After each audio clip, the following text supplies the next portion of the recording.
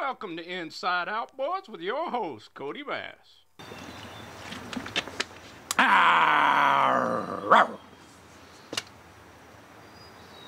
Hello everybody, welcome back to the channel. Big hello to you new subscribers. Thanks for joining us here on the old channel where we have us a lot of outboard fun. And that's what we're going to get to doing on this video. I got this 2530. It's going to be a true, absolutely true Jonnyrude.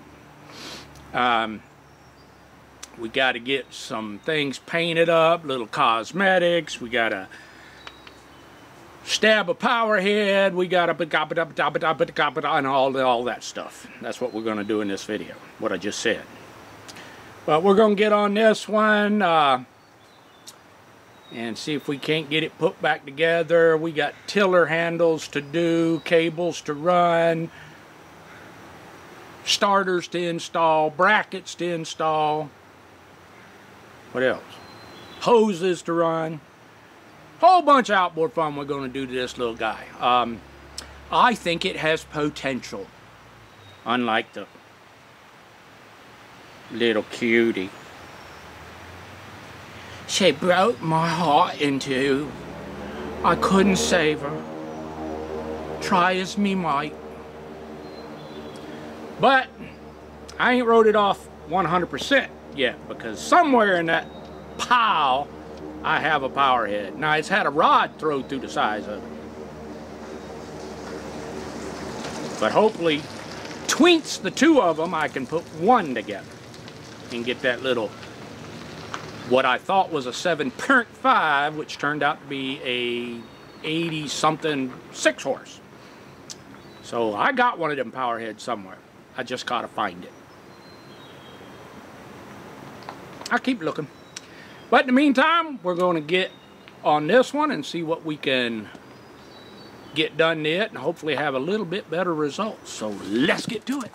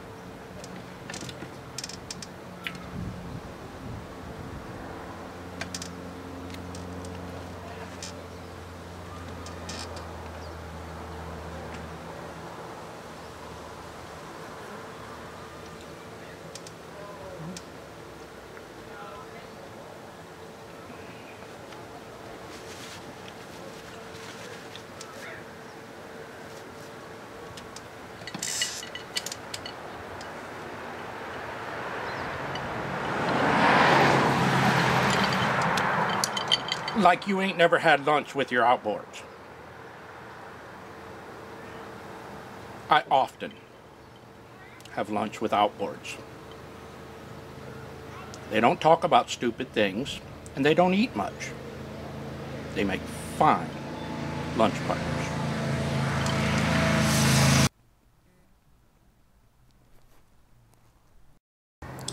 You remember that old fiberglass boat I showed you. A friend of mine had passed away, and I inherited the boat. And well, so far I've taken about 50 gallons of gas. That Johnson that he had a VRO tank, so the oil was separate from the motor. It was mixed VRO, so the gas in there is just straight gas. So I've been putting it in the old Taco Mama Toyota, and so far I've burned up about, well, 2 tanks. This will be my 3rd tank I'm getting out of that old boat. And here in my neck of the woods, regular unleaded is $5.67 a gallon. Yep, it's going into the old Taco Mama.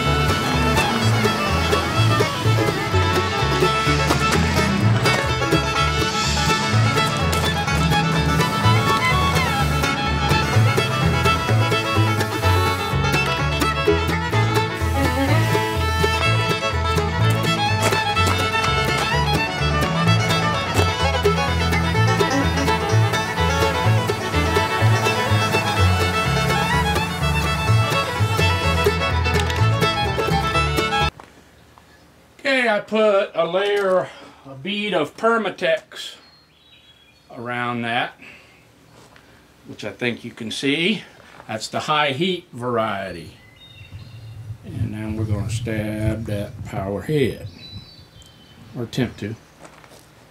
Get all my stuff out the way.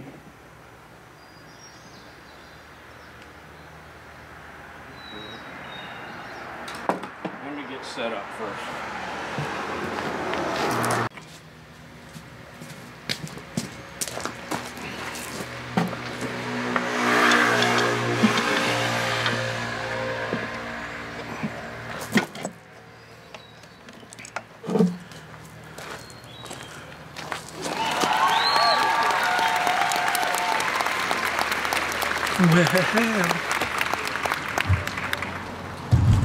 There's the power head. So, got some nuts and bolts in there, I guess.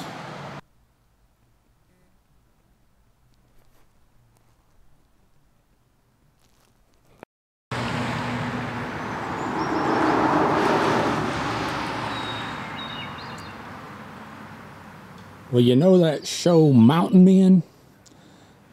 There's a guy on there that when they do the Kodiak spots on there, his name's Mike. And that's his rig. He's over here getting some propellers and such out of my bone pile.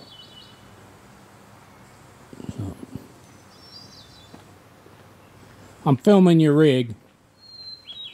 Say hi, Mike. How's it going? What year is it? 1991. And the driver is on the wrong side. It drives on the wrong side. Does that cause problems for you, like turning left? Or you take to it just like riding a bicycle. It's no big deal at all. And it's legal? Oh, yeah. Yeah.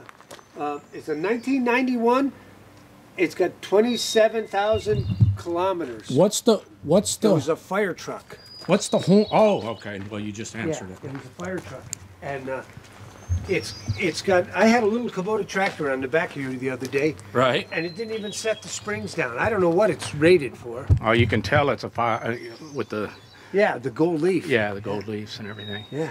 But, I mean, look at the bottom. But was it a fire truck in America, or...? No, in Japan. Japan. Yeah. I mean, look at the condition of that son. Let me get a shot of Adele. How's she doing? She's got to be... Hey, Adele. She's over 10. She turned 10 in March, and she's had both cruciate ligaments done now. Let me turn that...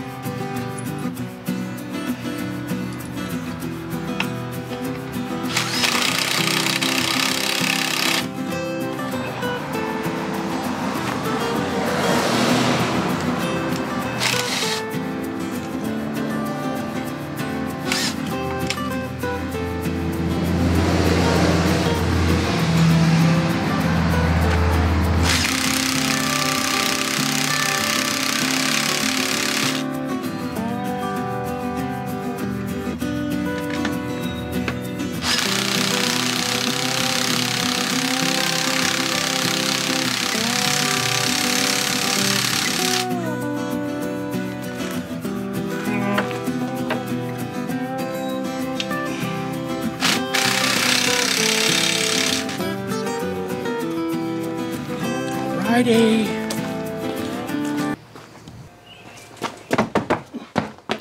Hey, it's me, Billy Ray. Why, I'm the best commercial fisherman in the whole North Territory. I was up at the boatyard, and I was talking to Run'em Aground Randy. He said you were at it again. He said you were on that movie tube. He said you were making fun of commercial fishermen. Now, Billy Ray, you know I wouldn't make fun of you commercial professional fishermen. Heck, if it wasn't for you guys out there, you know, working so hard, I wouldn't be able to pay my bills. Well, that's right. You better know I'm gonna look around. I'm gonna sniff around. I'm gonna get on that movie tube. If I see you been making fun of commercial fishermen, I'm gonna come back here. I'm gonna fix you. And I'm gonna fix you right.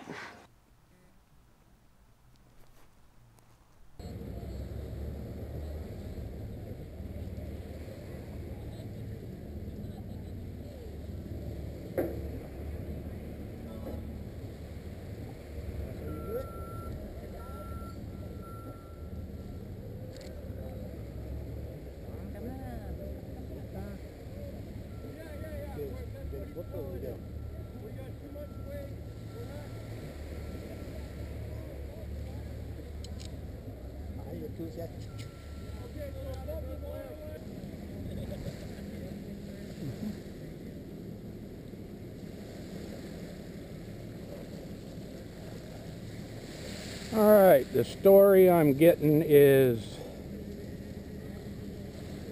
they were all tanked down and running at night in the dark. Way out there you can see those rocks out there around the point. They hit some of those rocks, tore a bunch of holes in it, took on quite a bit of water, and it was basically sinking. The engine that's supposedly in the boat is brand new, and it was swamped, and I'm guessing they probably used the seine skiff to pull it into here. And now they patched it, and soon they're going to try and refloat it here. And I would say that's getting pretty quick, because it's almost floating right now. But I guess there's another big patch toward the back of the keel.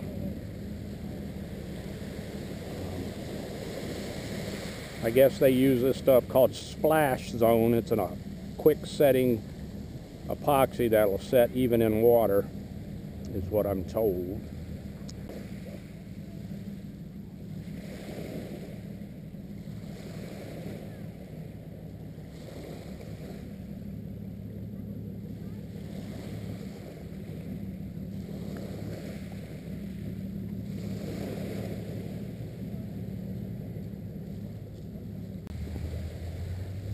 You can see they're looking over the bow, looking down into the water to see probably if they see bubbles, or if the stem's lifting off at the bottom.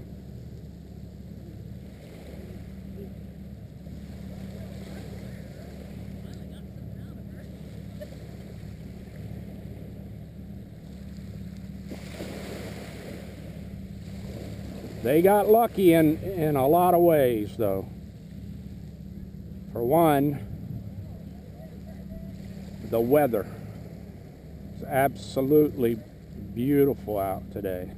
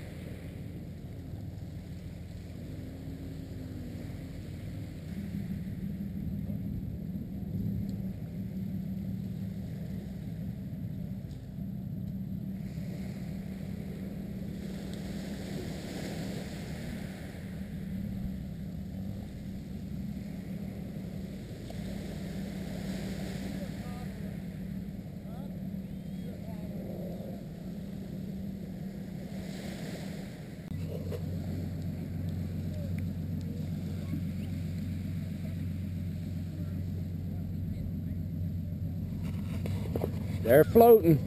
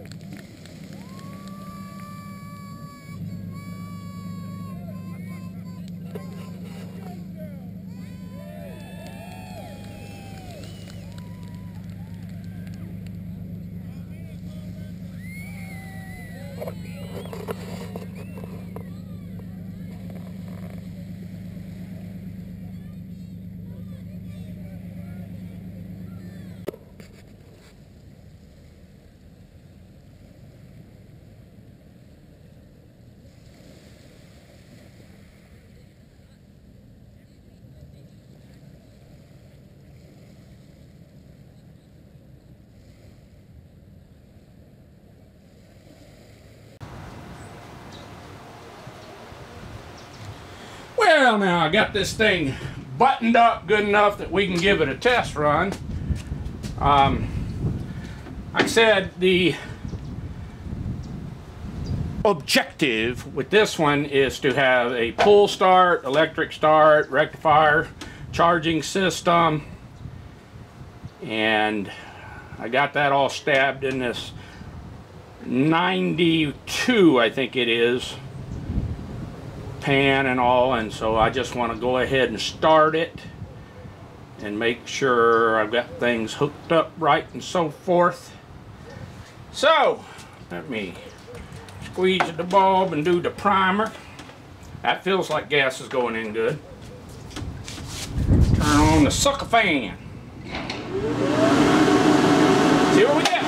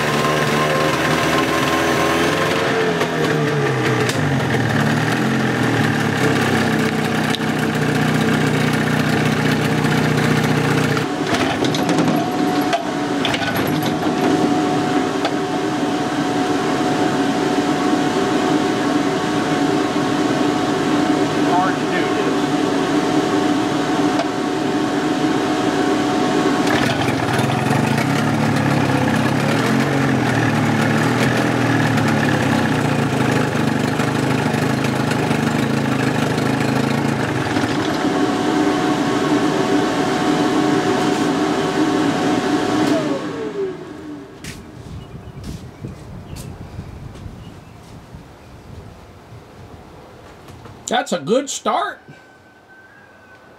Pun intended.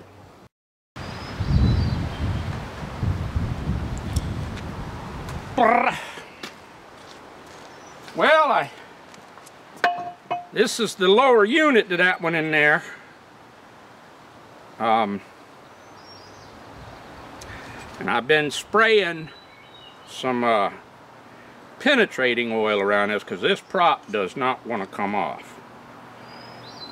And see if it did any good.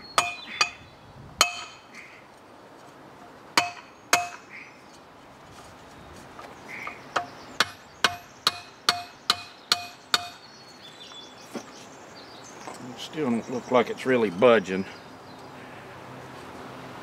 I think I'm gonna get the torch, and this prop's missing a big old chunk here anyway, so I don't think it'd make a good backup prop. That's about it.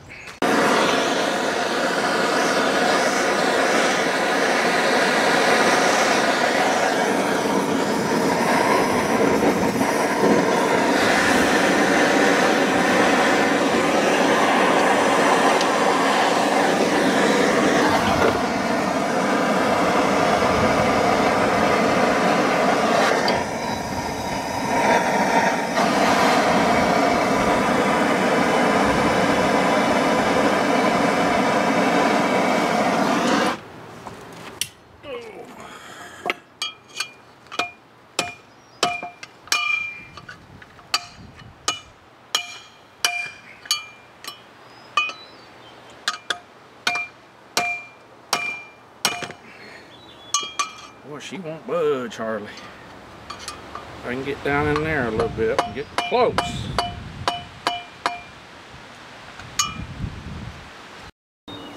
Well, you can see I'm getting a little bit of space up under and in behind that propeller. I've got the see, I've got a little bit of space right in here, and I put some more heat on it, and I'm just slowly working it. I think what I'm going to do now, I'm not going to force it anymore. I'm going to, with those screwdrivers worked in there, like that, right there, I think I'm just going to go ahead and get me some more potion and squirt in there. And with that little bit of pressure on there, I'll see if putting some more penetrating oil in there, and let it sit overnight and see if it'll pop on off there without breaking anything. I'll be back. Well, I just wanted to start that engine and so forth and make sure the toothed flywheel that I had, it's an older one, but I needed that toothed flywheel for two reasons. One, so I could put electric start on it, and two, so I could use the older style recoil unit on it. And that seems to function just fine. So once I get my lower unit decided on, because if you notice, there was no PP coming out of that outboard. That's because it don't have a lower unit on it yet. So once I get my lower unit situation squared away, I still gotta probably do some wire wheeling, sanding, priming, painting, and all that. So I got a little bit more to go on that one, but we'll get it. We'll get there. But as always, you never, ever, ever know what's gonna pop into this little old shop here. So that's gonna be a wrap on this. And as always, I want to thank you for watching one more hack from Kodiak. More vids are coming on Inside Outboards with your host, Kodibass.